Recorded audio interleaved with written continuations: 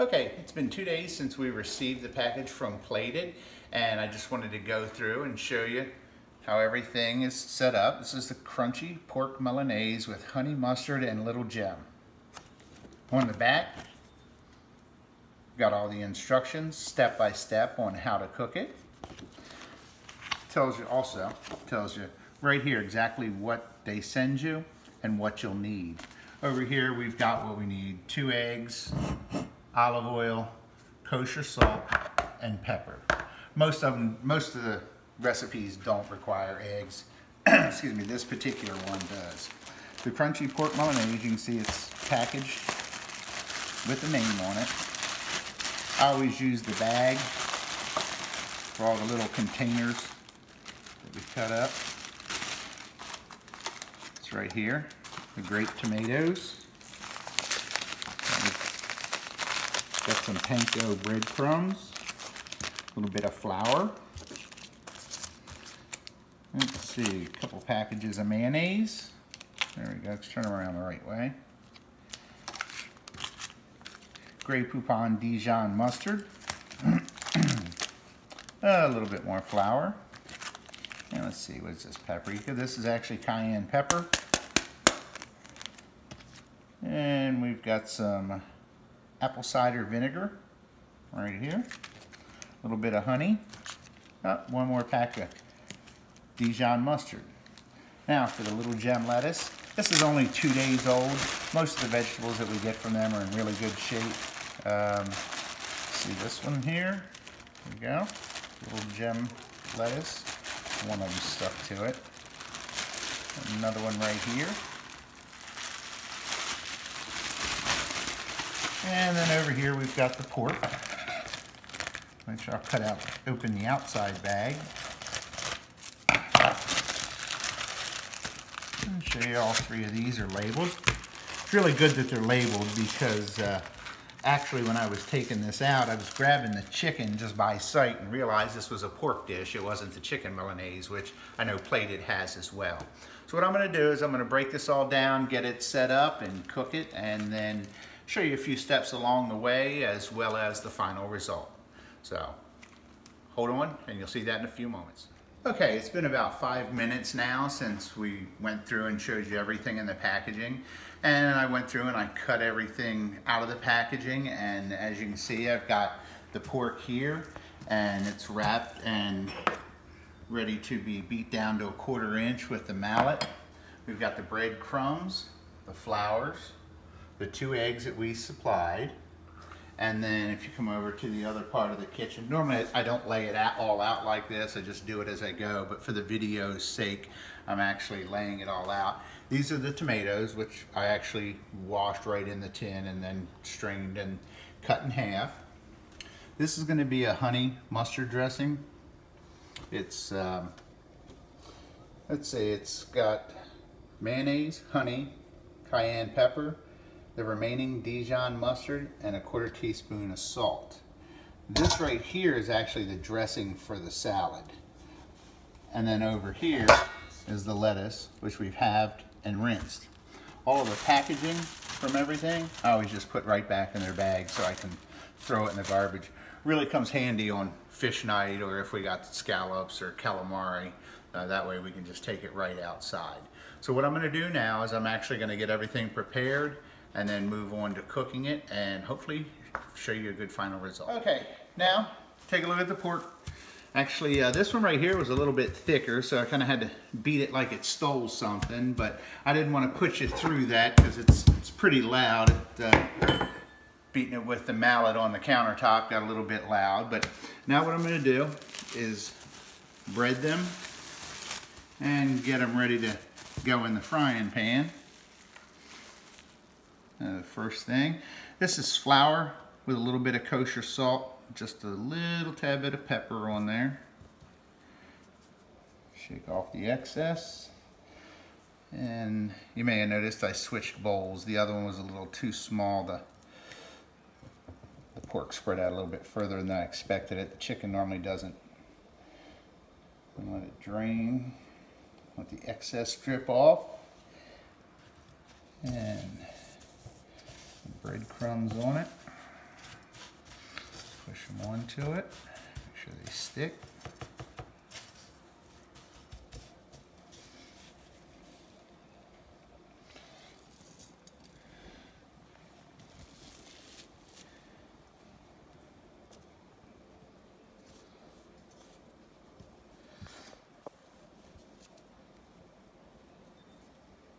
I always seem to send you enough of everything, and there's normally leftovers. And as you can tell, I like to eat, so I've never been left hungry with the portions. There has been a time or two when I've eaten some of my wife's portions, but that's number 2. And number 3, as you can see, it looks about a 1/4 inch thick. Close enough for government work.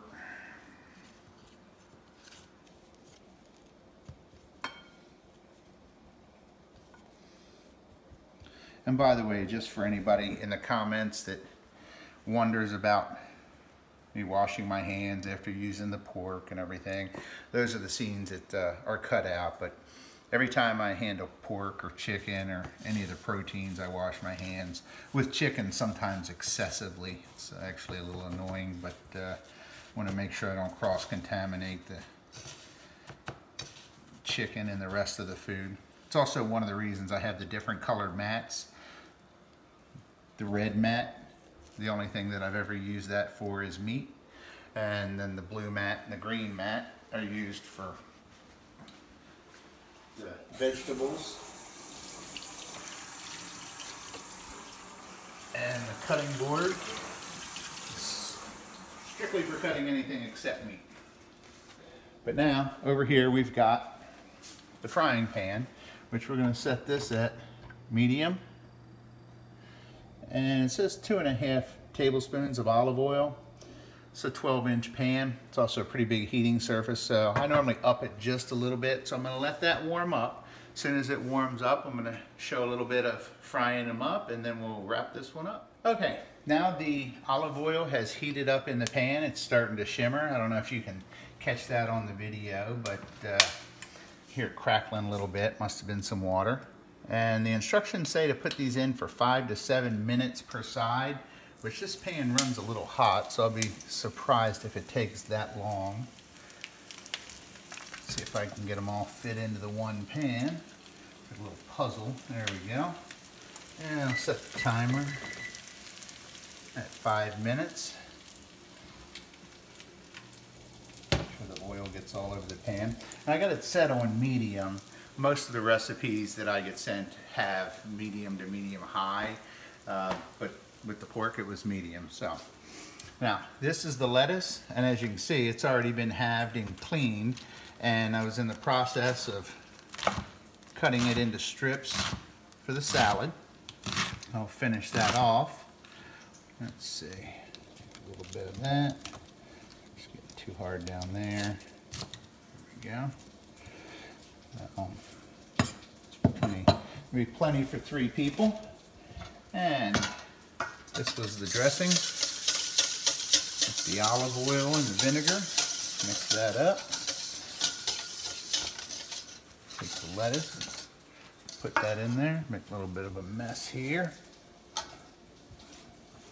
Okay. Put that in. And we'll mix the tomatoes in. That anymore. If I had a long time to wait till the pork was done, I probably wouldn't toss this salad quite as soon or it'd get soggy, but excuse me, based on the fact that I know it doesn't take long for 1/4 inch pork to cook, I'll get it tossed now. Take a second, let's go check the pork.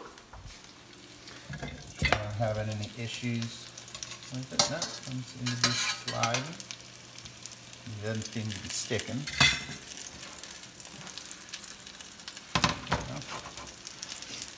And back to the honey mustard dressing.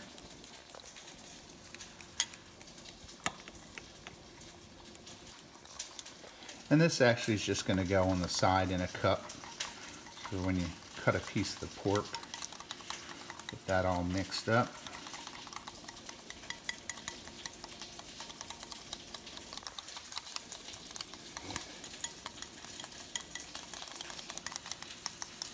And I actually added all the cayenne pepper, so it might be a little bit spicy. They do have helpful tips and hints on the recipe that if you don't like something spicy, you might not want to add it all into the recipe. So, but I don't mind spicy food, so I'm got it all in there. Let's see, it's only been 3 minutes, but I just have to peek. And it looks like it's browning up pretty good, so going for the flip now. I can say when getting the servings for 3 people, a 12-inch pan is a must-have. I've tried this with some 10-inch pans before, and there's just not enough room, and you end up breaking the fish apart. Also, this little Fry Daddy makes all the difference in the world. And take a look at it, see how it's coming along.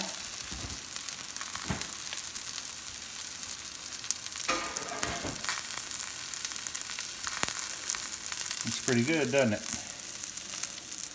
All right, in just a few minutes, I'll show you the finished product with it all plated up and ready to eat. Okay, well, I just wanted to finish this up by saying my wife already pointed out to me that I went from the pork over to the lettuce without washing my hands, and I guess I'll blame that on you because you need a video to see this. So, figuring out, is that the dog? Dog didn't like that idea either.